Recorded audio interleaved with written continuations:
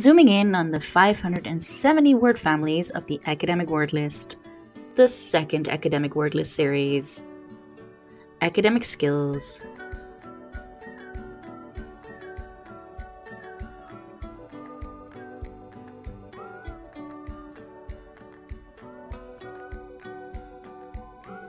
Word family 15, data.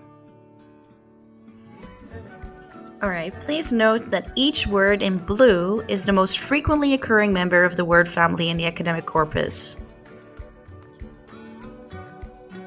So this word family consists of only one word. Let's zoom in on it. Data. Let's look at an example to see how it's used in academia.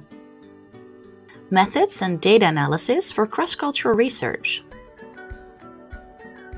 Let's look at another example.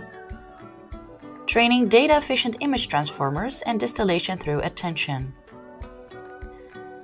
So data is a noun and it means information, especially facts or numbers, collected to be examined and considered and used to help decision making. Or information in an electronic form that can be stored and used by a computer. Let's look at the example again. Hit pause if you need to. Let's look at this second example again.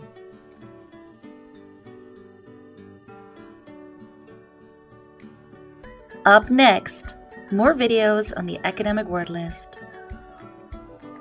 If this video was useful for you, please like it and subscribe to this channel.